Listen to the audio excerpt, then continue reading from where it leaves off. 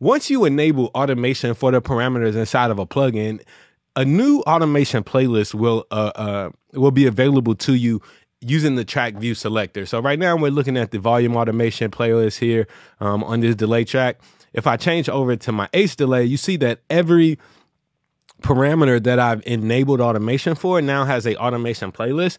So let's say if I go to my delay BPM, one thing that I could do here, how I kind of step this up, I could maybe do this in grid mode and lock it in, or maybe even use a line tool or a square tool to really change up how this plays out. So let's maybe go to a quarter note setting. Let's just see what this sounds like if I edit in some changes like that. Getting every dollar, I ain't missing no amount.